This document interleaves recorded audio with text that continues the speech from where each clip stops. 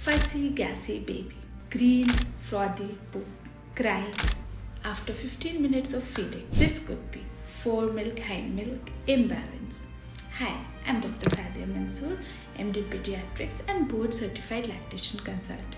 Foremilk is the initial milk, rich in lactose and more water. Hindmilk is the lateral milk, which is rich in fat. This imbalance can cause the baby to be fussy. It means the baby is just getting the lactose-rich foremilk. This lactose rushes through the digestive system of the baby and causes the bacteria to ferment the sugar, which produces more gas and more discomfort to the baby.